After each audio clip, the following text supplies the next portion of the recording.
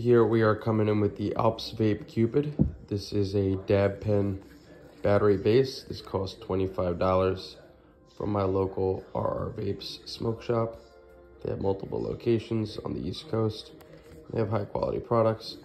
This, from my understanding, is either a Swiss company or a completely Chinese, bogus, never heard of company before. But either way, it's interesting looking, and it can fold into this elbow shape, and it could also just, you know, fold into a straight regular battery base. So we're actually going to go ahead and open this up, see how it looks in person. Go ahead and just give that a nice, make sure this camera's focused. We'll open it up again. $25 plus tax. This is the blue. Comes in green, red, chrome, and but the red was just too lipstick red. The green looked a little cheesy. The blue is where it's at. So here is the device. Look at that. Look at that. Almost looks like a heart.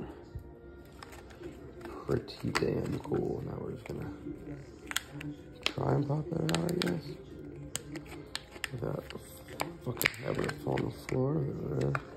And you can see that was the main problem I thought I was gonna have with it, is the fingerprinting. But look how cool this is. So boom. Now it's a dab pen, and it still hits like that. I'm not sure why they want to make it look like a crack pipe, but it's pretty cool. It has multiple settings. There's the 2.7 wattage, the 3.4 wattage, and the 4.2 wattage. The lowest wattage correlates with the color green, mid wattage is blue, and highest capacity is red. This is, again, the CUPID by ALPSVAPE. Very interesting elbow design, and it goes straight into